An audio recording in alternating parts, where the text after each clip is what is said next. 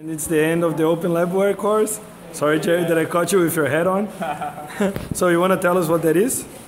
This is we're trying to build a passive avoidance apparatus made for memory testing, and we're trying. Though we still have a little long way to go. This is where the coding and the rest was to give the box a brain actually, because it's actually functioning, but the brain is not there yet. Okay, so you guys are finishing the brain of the box, right? Yeah, it's cool. been written already. Yeah. So wish we could just go back 2 weeks.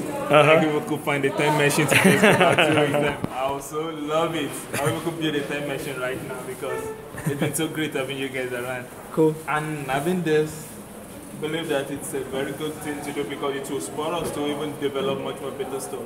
Cool, so man. We can apply it in other areas and make science easier. Great. And you guys, you're welcome. I guess everybody from Trent will say you're welcome. Say hi, Tolu. All right, so now the last question for the extra points. Is this code that you're going to upload and put it online, or is it documented somewhere?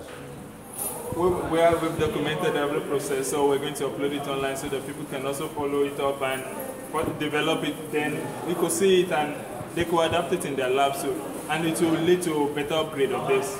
Great. Because it's like a prototype. So for us to have people from all over to bring up new ideas and how we can improve on this also, it's a welcome and stuff. Cool, man. Great. Thank you very much. Thank you.